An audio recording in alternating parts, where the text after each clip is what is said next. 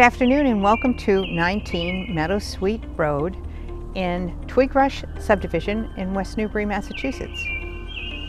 This house was built in 1992. Come on in and I'll show you around. Notice the door was open before you got here.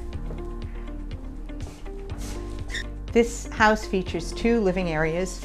This one on the main level that has hardwood floors and fireplace. The other one is up a half a level, and let me take you up there and show it to you now. This great room has vaulted ceilings, another fireplace, beautiful light. We're actually over the garage, and it is carpeted. Great place for the family to hang out and check out the big screen TV. The second floor features 4 bedrooms, this being the master at the rear of the house, which gives it the best privacy. Huge enough for a king-size bed. We have master bathroom that has a new vanity, double sink.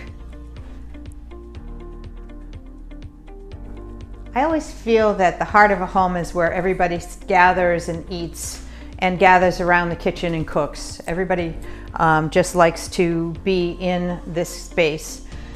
In this kitchen we have the subway tile, stainless steel appliances, granite and an island, and then it leads to this wonderful backyard.